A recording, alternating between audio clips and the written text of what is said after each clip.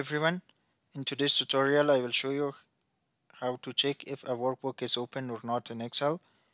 You might open multiple workbooks at once.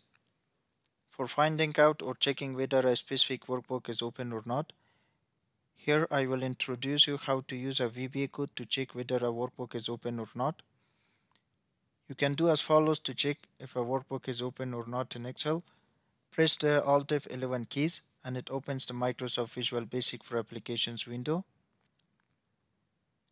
Click the Insert tab, click Module, and paste the following VBA code into the module window. Now press the F5 key to run this code. In the popping up KU Tools for Excel dialog box, enter the workbook name you want to check. I will type edit and then click the OK button. If the specified workbook is opened, it will pop up a dialog box telling you that the workbook is open. Click the OK button. Again click the press the F5 key to run this code and type another workbook name.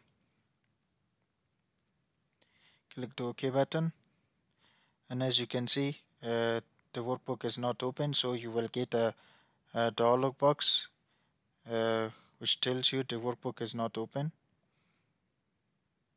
Thanks for watching, and please do not forget that the link to the VBA code is provided in the video's description. Please subscribe for more videos.